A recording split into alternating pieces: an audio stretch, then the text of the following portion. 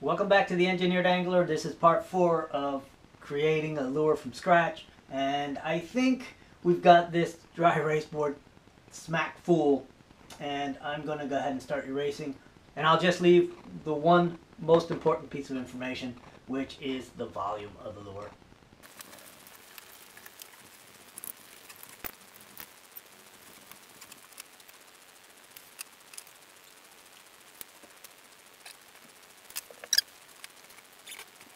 Okay, so this little halo of a tail was just representing the tail that I'm going to put on it, which is going to be a bristle brush tail.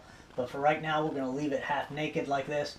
And I just want to show you what I need to figure out next. Now, if you look at this lure, you can see that it's pretty asymmetric when you look at a line that runs horizontally across the lure. The reason the symmetry issue is important is that when you pull on this lure from a point, let's just say that's where I put my ring, ideally that point should pull through a line that separates equal areas from top to bottom across the line. Let me erase this funny face here.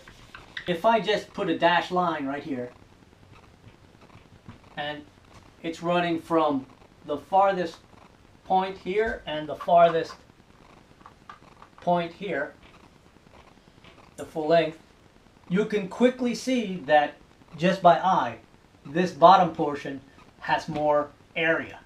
Now, with the exception of crankbaits, lipless crankbaits or lipped crankbaits, this symmetry of area on the top and the bottom is really important for swim baits, twitch baits, and any bait that you're depending on the body to cause a swimming action. So what happens when you have unequal areas is there'll be a higher drag on the area with the most area. And the farther that is from the center here, from the point of pull, the more leverage it'll have to be able to wobble that lure up onto its side. So the key is to figure out a way to get a line that gives you equal areas on both sides.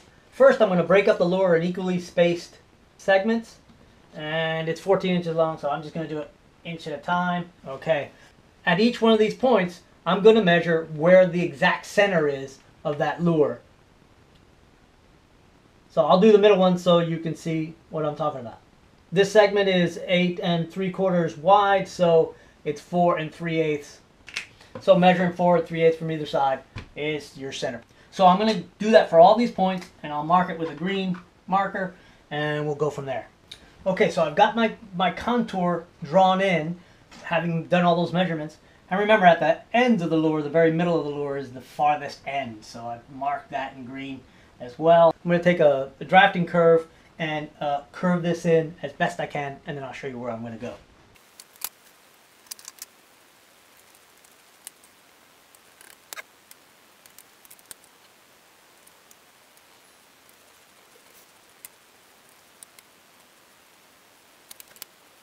So you can see this line that I just drew undulates a bit. The next step is to draw a line starting at this end and allowing equal areas above the purple line and below the purple line. To do that easily on the dry erase board, the best way to do this is with a string. So I've got this string fastened right there at the end point, the farthest point to the tail, and I'm going to run a line on this string where I have small areas above and below the line, and from here it's easier to eyeball equivalence, right? So this area is a bigger triangle, looks like about the same as this wide flat area, and then I have a little more on top here, so I want to create a little more on the bottom here to equate for that. And so I think right there is pretty doggone close to what I would call equal areas top and bottom.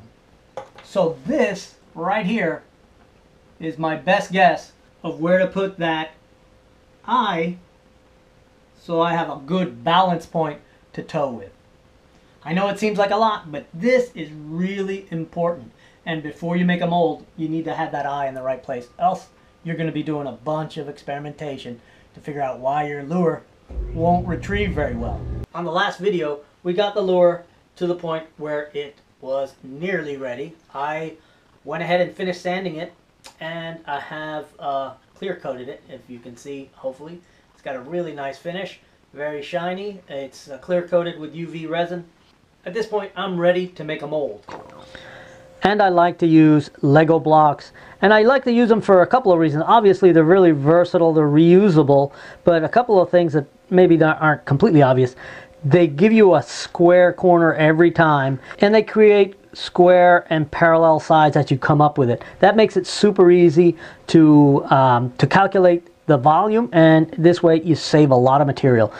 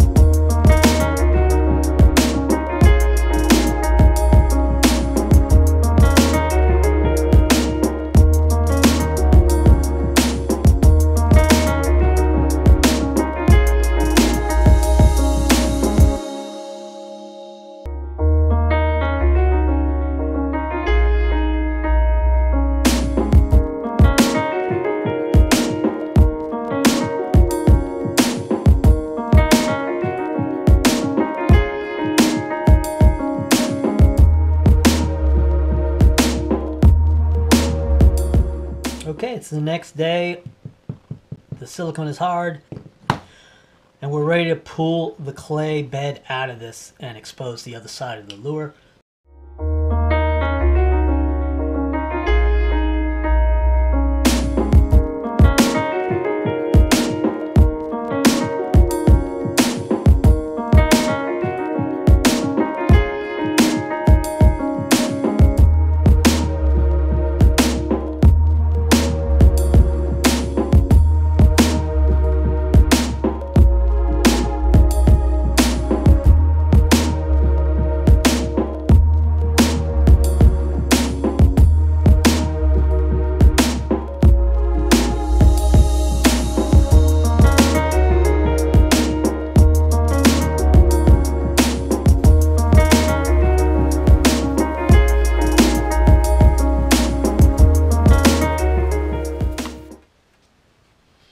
Okay, well, it's been a day.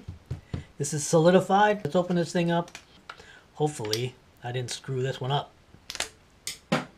Wow.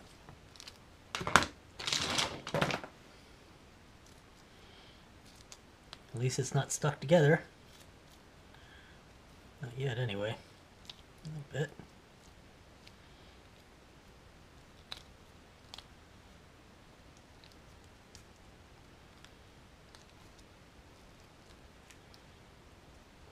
Beautiful. Perfect there. Come on, baby. How about this other side?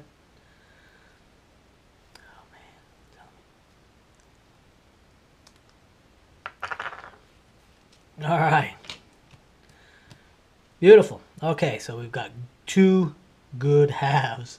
Okay, so now we have a good mold to work with. I need to get the internal wire harness made, just the initial one, and then we need to do a quick calculation to see how much weight I need to put in it. We'll pour our first one, and we'll just do a water tank test really quickly.